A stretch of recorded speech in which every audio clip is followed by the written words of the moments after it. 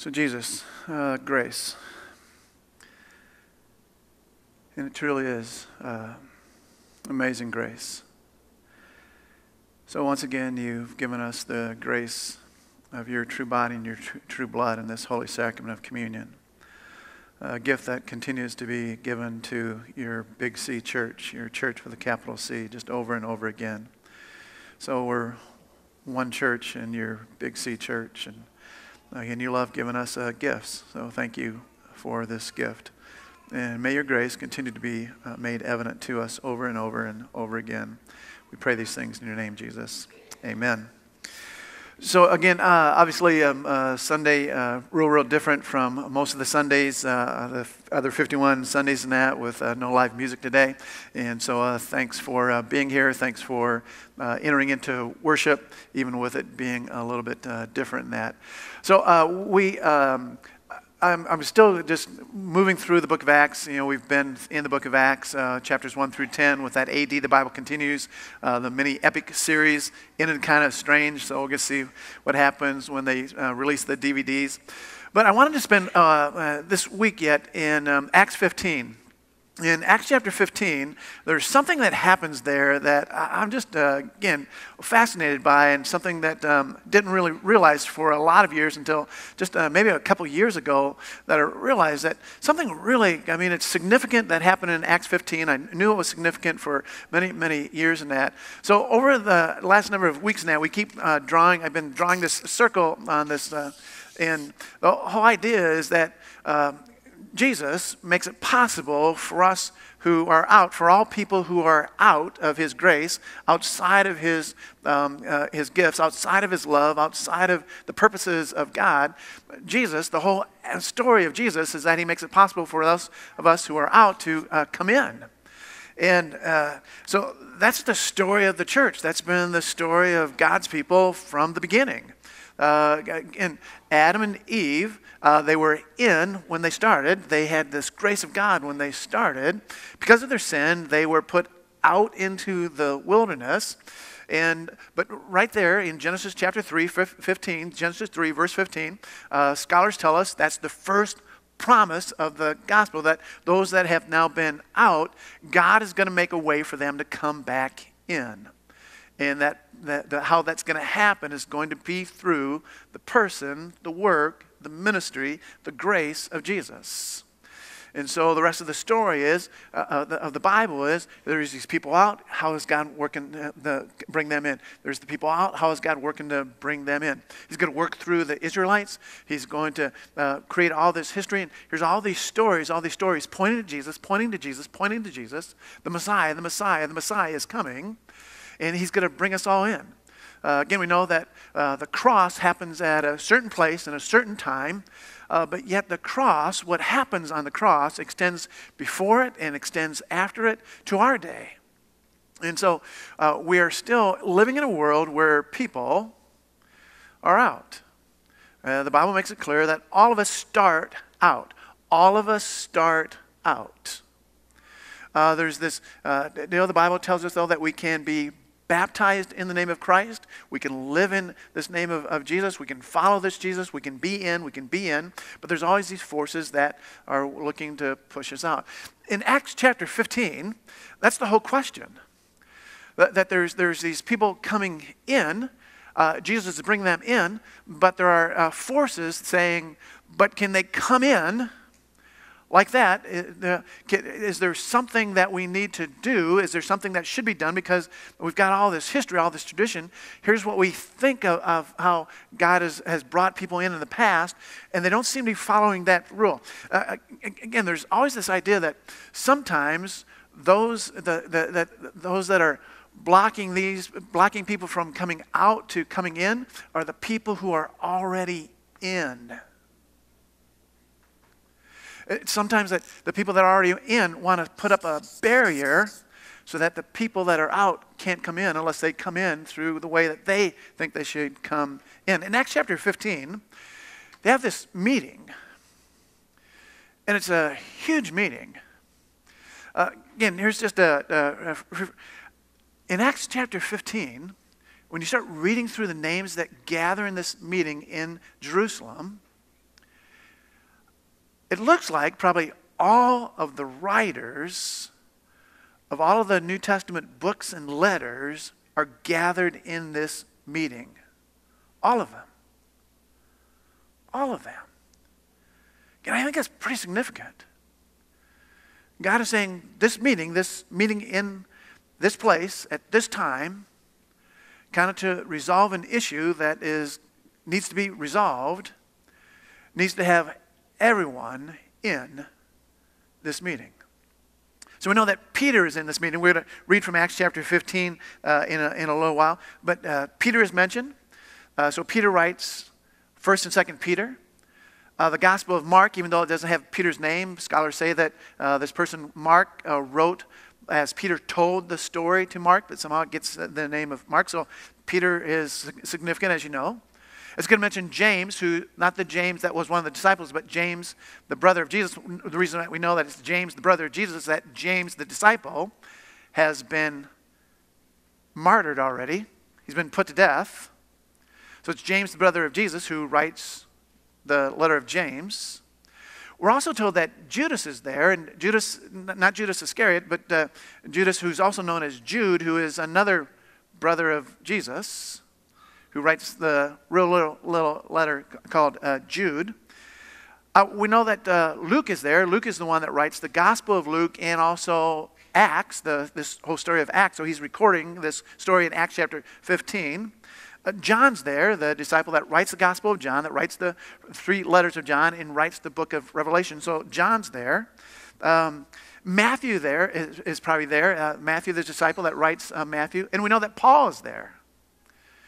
And Paul writes almost 2/3 of and kind of the whole meaning is going to revolve around, here's all these people that are out, especially these Gentiles that were out. Paul and his partner Barnabas have been out in all kinds of other places, bringing people in. They've been seeing firsthand undeniable evidence that this Jesus that is in them is just Jesus has come into these people there, and he's bringing them in. But there's this question whether they're really in. Can they just believe in Jesus and that's it? It's that simple? And so there's this tension here, and it's a huge, huge meeting. We think more than likely, and again, this is just, so all the books in the New Testament, if you go home and look in your contents of your New Testament book and that, right, all the authors are there gathered in this meeting. The only one that we don't know is Hebrews, and the reason that we don't know that is because we don't really know who the author of Hebrews is, but more than likely, I'm thinking that he was there. In heaven, we get to get the full story and all the details in that. But so Acts 15 is this very, very pivotal point. Because how the kingdom of God is going to expand, how the kingdom of God is going to bring people from out to in, is kind of in question. That's the big question. Again, there's all this evidence, all these stories of Gentiles coming from in to out. We're going to even hear that in Acts chapter 15 as they're having this meeting and kind of seeing what it is that God would have them to do. And so what we're seeing here is that all the people gathered, they just know that Jesus is in all of us who are gathered in this meeting. We know it. We know. We have these experiences with Jesus. We've been following this Jesus. We've been serving this Jesus. We know that Jesus is in all of us, and all of them gathered in that meeting, they're in Jesus. They're looking to follow Jesus no matter what. So what happens in Acts chapter 15 reaches us in these moments. Without Acts chapter 15 and what happens there, it's a good chance that probably many of us wouldn't be here in this moment. As we say it around here over and over again, that God's kingdom is ever warmly expanding in us and then through us and all around us and way beyond us. The question in Acts chapter 15 is, will God's kingdom be able to do that? Will it, they're experiencing and expanding in us and the kind of experience, but will it happen all around us and way beyond us? Will it happen in ways that we don't have control of? So a part of what happens in Acts chapter 15 is why here at New Hope we have these driving values that behind every set of eyes I look into, there's a soul that matters to God. So that soul that is out, it matters to God. And there should be a way for that soul to come in. And that's what we want to be about as a church. First of all, that all of our souls here, they matter. And God is working and made it possible for us to be brought in. But if our souls matter and we've been brought in, how do other souls that matter, how can they be brought in? That's why we say that we want to keep inviting and inspiring souls to follow this Jesus. Inviting those who are out. Not just once, not just twice. Just over and over and over again. Inviting them, and then inspiring them and inspiring them. Inspiring us that are already in, that we would keep following Jesus, because there's always, again, these forces that want to take us out, that we can do on our own, that we can, our good works, that our good behavior, that our, who we are can keep us in. Those are lying forces. So we want to keep inviting and inspiring souls to follow this Jesus. And then we say that we are God's chosen, holy, and dearly loved. And to be God's chosen, holy, and dearly loved means you're in. You're in. You're chosen, in. God is making you holy, in. God is dearly loving us, in. And then we say there's a warm family waiting for you. A warm family waiting for you. A family that is centered in this God. And the last thing we always say is that it's more Jesus, less world. More Jesus, less world. More Jesus, less world. More in, less out. More in, less out. So when you go to Acts chapter 15, it's all about that. It's this question, what they're going to wrestle with, what they're kind of going to wrestle with to the ground. There's going to be some, I want us to realize that when Acts chapter 15 is happening and some of the dialogue is happening, there's a lot of energy. This isn't just, and then Jesus we had this little disagreement. And no, there's some passion here. There's some anger here. There's some things that they're wrestling to the ground here. And again, it really revolves around who can come in and how can they come in? Is this name Jesus? Is the person of Jesus? Do you just have to say you believe in him and then you can come in?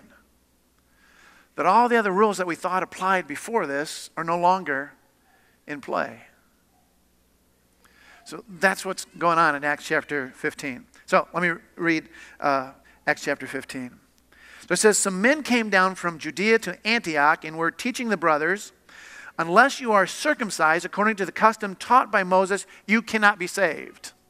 Again, for us as we're thinking about this, those that are out, unless you are circumcised, men, unless you have some surgery, you cannot come in. That's the premise. That's the premise. We know about Jesus, and we know that you believe in Jesus, but you really can't believe in Jesus unless you get cut.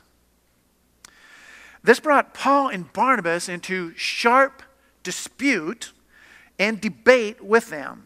So Paul and Barnabas were appointed along with some other believers to go up to Jerusalem to see the apostles and the elders about this question. So again, even though Paul is this huge force in the church, and we recognize him as a huge force in the church at this time, he's just one voice. And so there's this sharp dispute and debate among them. But Paul and Barnabas can't ride over it and say, this is what's right, and you've got to follow this. And so they get sent off to Jerusalem to meet with all the people that we said that are present at this meeting. But the elders about this question, who can come in, how can they come in? The church sent them on their way, and as they traveled through Phoenicia and Samaria, they told how the Gentiles, so Phoenicia and Samaria, there's some kind of outlying areas, there's some Jewish believers there. They told how the Gentiles had been converted. This news made all the brothers very glad. So there's this evidence that Jesus has come in. Jesus has come in. There's so many Gentiles that have come in in this name of Jesus, in the power of this name of Jesus, in the grace of Jesus. they're glad. They've been hearing these stories. When they came to Jerusalem, they were welcomed by the church and the apostles and the elders, to whom they reported everything God had done through them. Always giving credit to God, always giving credit to God. We were there, but God has been doing this. Then some of the believers who belonged to the party of the Pharisees stood up and said, the Gentiles must be circumcised and required to obey the law of Moses. The apostles and elders met to consider this question. After much discussion, Peter got up. Peter's always the leader of this early church, and addressed them. Brothers, you know that some time ago God made a choice among you that the Gentiles might hear from my lips the message of the gospel and believe. That's what happens in Acts chapter 10 that we were looking at last week. God, who knows the heart, showed that he accepted them by giving the Holy Spirit to them, just as he did to us. He made no distinction between us and them, circumcised and uncircumcised, for he purified their hearts by faith. Now then, why do you try to test God by putting on the necks of the disciples a yoke that neither we nor our fathers have been able to bear? No, we believe it is through the grace of our Lord Jesus that we are saved just as they are. He's speaking truth. He's speaking grace. He's speaking what, even today, we can feel, this is right. We can feel that in our hearts. What we just heard there, we just know that somehow that rings true. It rings true for us. And then it says, then the whole assembly became silent as they listened to Barnabas and Paul telling about the miraculous signs and wonders God had done among the Gentiles through them. So Paul and Barnabas, here's some stories. Here's so many people that were out, these Gentiles. They were out, and we started telling them about Jesus. And they came in. And we saw evidence of how they came in. Saw evidence at times that the Spirit of God landed on them and they came in. The same experiences we've had with Jesus, we've seen it happen in them too. So they tell story after story after story about Jesus has come into these people that they have been working with. Verse 13, when they finished, James, the brother of Jesus, James spoke up, because he's kind of recognized now as also a leader in this early church. Brothers, listen to me. Concerned by taking from the Gentiles a people, Peter has described to us how God at first showed his concern by taking from the Gentiles a people for himself. The words of the prophets are in agreement with this, as it is written. So James is going to reach back and say, here's what the Old Testament has said. We've missed it, but here's what the Old Testament has said, that there are going to be time when God is going to reach out to the whole world, not just to those of us who are Jewish. So he says, the words of the prophets are in agreement with this, as it is written, after this I will return and rebuild David's fallen tent. Its ruins I will rebuild and I will restore it, that the remnant of men may seek the Lord, and all the Gentiles who bear my name, says the Lord, who does these things, that have been known for ages. It is my judgment, therefore, this is James, it is my judgment, therefore, that we should not make it difficult for the Gentiles who are turning to God. It is my judgment that we should not put up a barrier for those that are out, that God is bringing in. Don't put a barrier in the way. Let's not make it difficult for Gentiles to come in.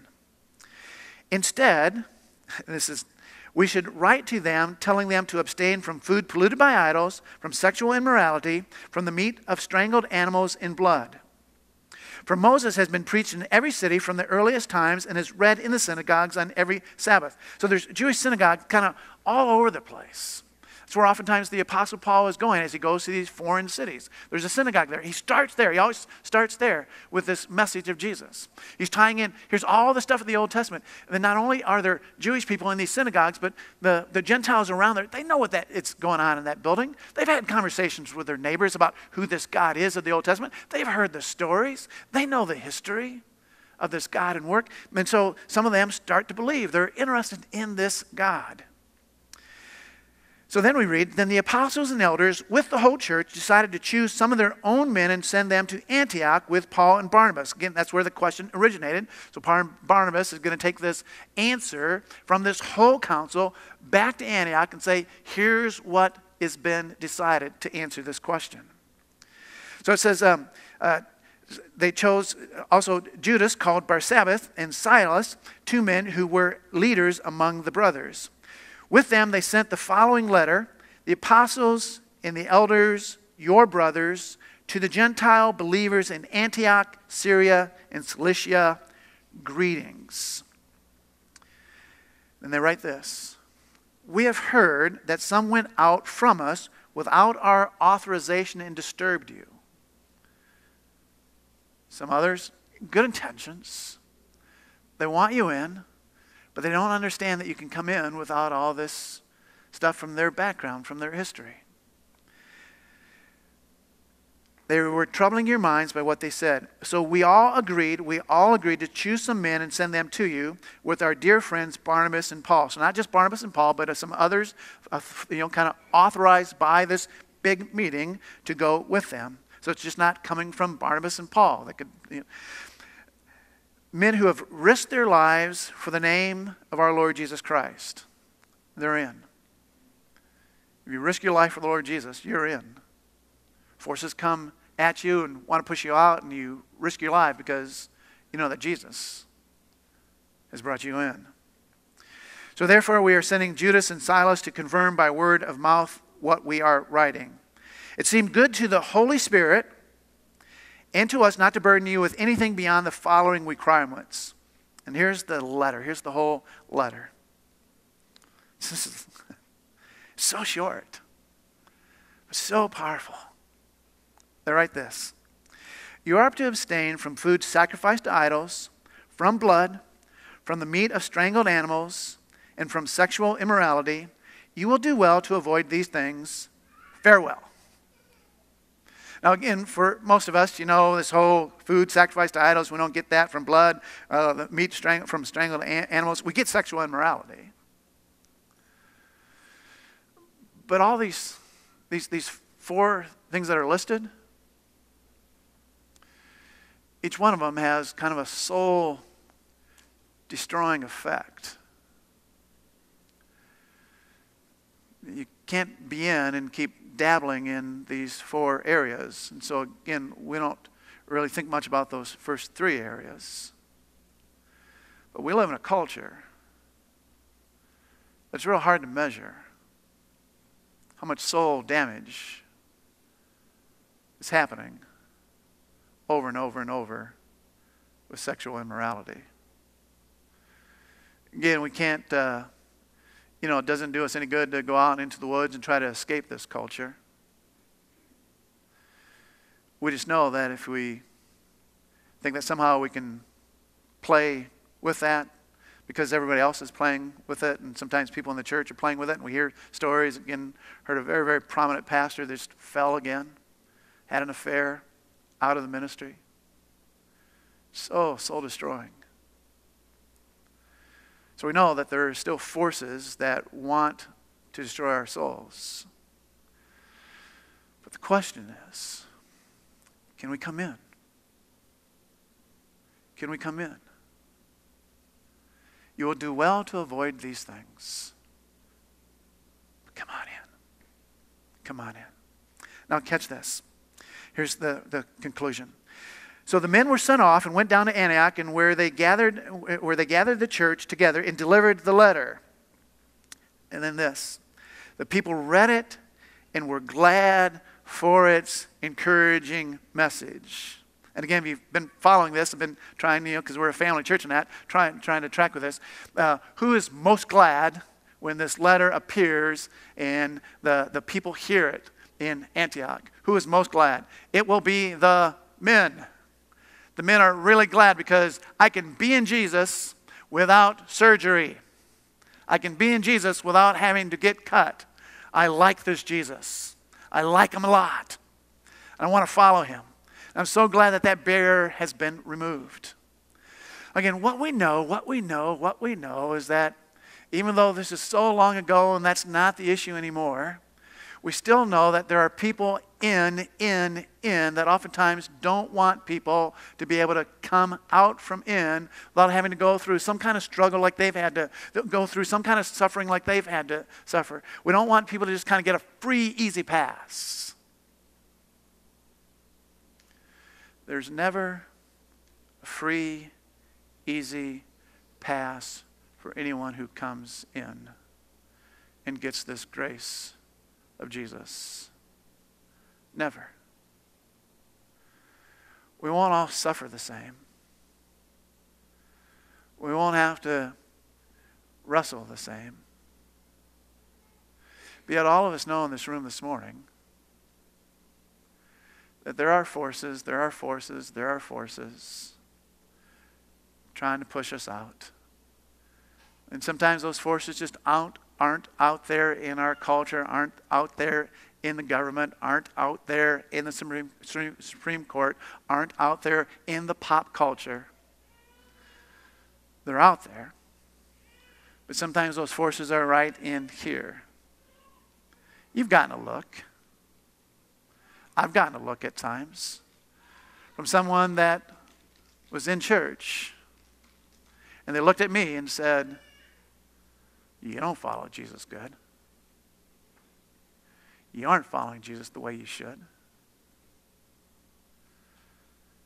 Sometimes people have not just given you a look, they've spoken some words to you.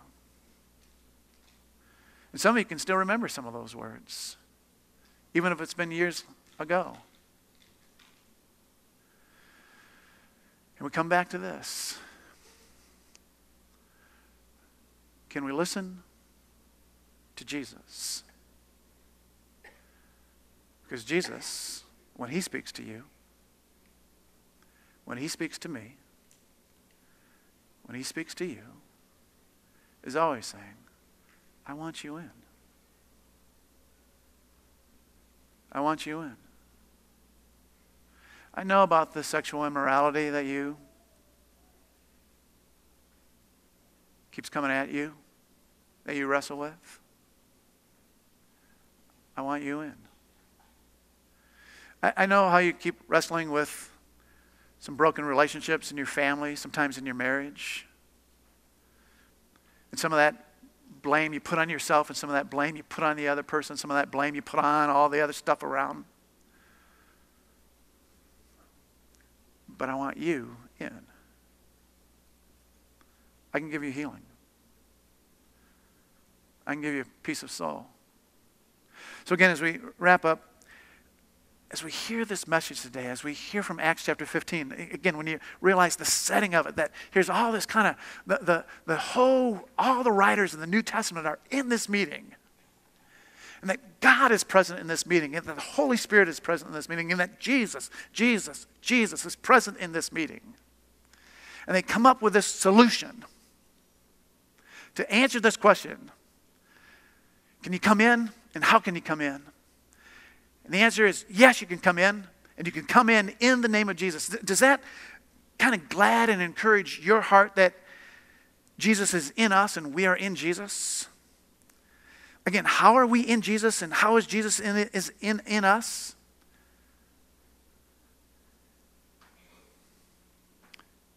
It's because of Jesus. The answer is always Jesus. Jesus wants us in. Jesus will move all kinds of obstacles. When you run into an obstacle, or an obstacle runs into you,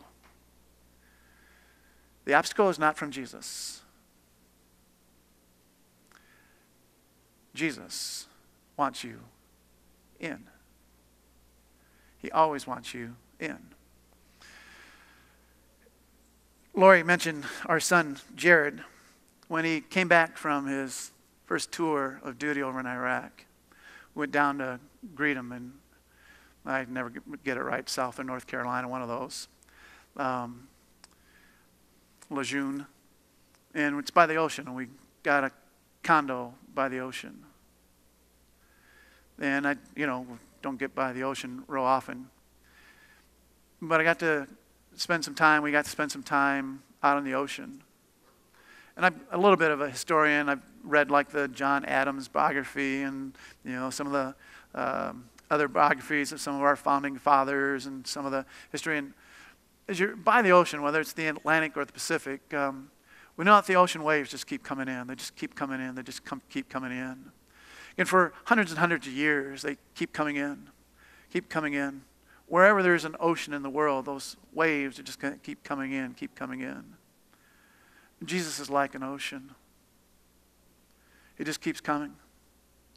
He's inviting us, he's inviting us, he's inviting us, he's inviting us to step in. And to be just kind of caught up in him. Jesus wants us in. And he never stops. He knows that there are people that won't step in. But he's always inviting. He knows there are people that will step in, and the waves sometimes get real scary and they want to go running out. Sometimes he knows that people step in and there's other forces that try to push him out. But Jesus wants us in. Oh, does he want us in? He wants each one of us in. So if you would, we're going to pray. We'll have you stand and then we'll sing our last song. Jesus wants us in. We pray. So Jesus, for the wonder of Acts chapter 15, recorded in the Bible, your holy word, thank you for this teaching this morning. Thank you for stirring in our hearts. Thank you for confirming for those of us who are already in, and we're in quite a ways, that we get to stay there. Thank you, Jesus, for those that are thinking about, boy, do I want to come in? Do I want to come in? Sometimes it hurts. Sometimes there's some questions that I'm not getting answered. Do I really want to stay in? Do I really want to stay in? Looks like all the people that are out, they're having a lot of fun. But Jesus, you want me in. Help me to listen to your voice more than all the other voices. Jesus, help me to take a step. Maybe just a first step. Maybe a 6,000th step. Maybe a 600,000th step. But keep me in, Jesus. Keep us in. We ask and pray this, Jesus, in your name. Amen. Let's stand. Let's sing the song Oceans, and we'll be on our way to enjoy more of this day.